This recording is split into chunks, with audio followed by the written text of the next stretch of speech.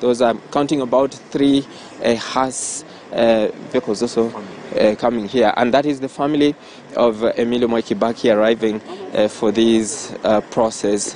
Those are the family members who are also going to be accompanying the procession from here all the way to State House, and that is when we'll have all the full honors of this whole process, and that is where the military officers will also be taking over the process. And it has been this way since Monday, when the body of Mwai Kibaki was lying in state in Parliament, and just ensuring that Kenyans also have a chance to bid farewell to a man who has served for over 50 years in different capacities in government, and also just climbing through all that level.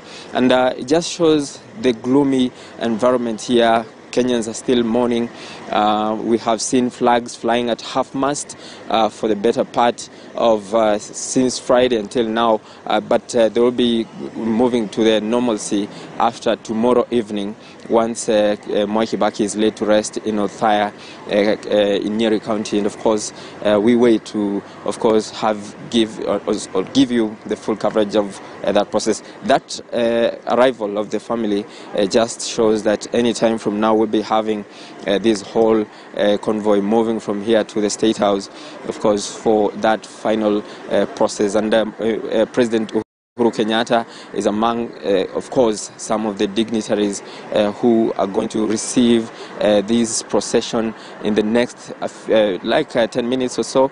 And once we get to the State House, the process which will be taking place there will take about 15 minutes. And after that, then that's where we'll be moving to Nyayo National Stadium. Lee Funeral Home has been a flurry of activities since Friday last week, and normally when you hear a prominent person passing on, you'll see Lee Funeral Home trending and just showing the level of quality of service that they provide for the departed souls once they leave. And that is the situation right here, and we'll be giving you more details later on once we move from here to State House. Over to you, Debal.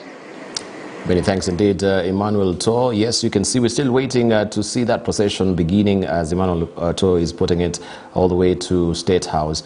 And finally at Nyayo National Stadium. I don't know, we'd run you by the program. I'll just brief you on what will be happening today, just to give you an inkling if you're joining us this morning and you had not sort of an idea what will be happening today and who will be on that particular top list of the dignitaries that are joining us this morning from Nyayo National Stadium, who they've come to pay their last respects, head of state, diplomatic corps, and high government or ranking officials as well. I'll give you just a snippet of that to tell you how that program is today and run you by it so that you can follow through today. That is beginning at 8 o'clock.